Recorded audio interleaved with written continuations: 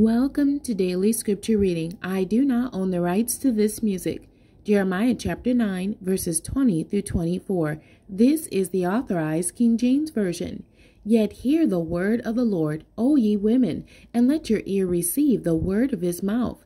And teach your daughters wailing, and every one her neighbor lamentation. For death is come up into our windows, and is entered into our palaces, to cut off the children from without, and the young men from the streets.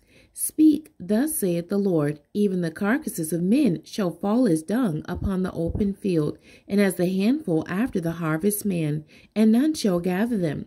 Thus saith the Lord, let not the wise man glory in his wisdom, neither let the mighty man glory in his might.